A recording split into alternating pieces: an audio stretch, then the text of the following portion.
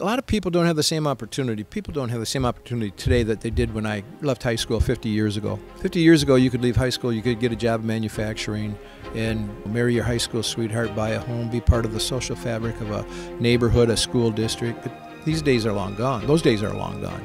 There is no middle class, really. There's no manufacturing. So 2 generations of people after me did not have the same opportunity I had. That's why we have to utilize the resources we have in this community to rebuild the next middle class economy. And I think this community, this area is going to be a great area for economic development in the future. What I want to do is be a voice for working families, for at-risk families, for kids. It's time to fight for a better future and make Michigan a place where working families can thrive. That's why I'm running for state representative. A Michigan for working families is possible, and I want to be your voice.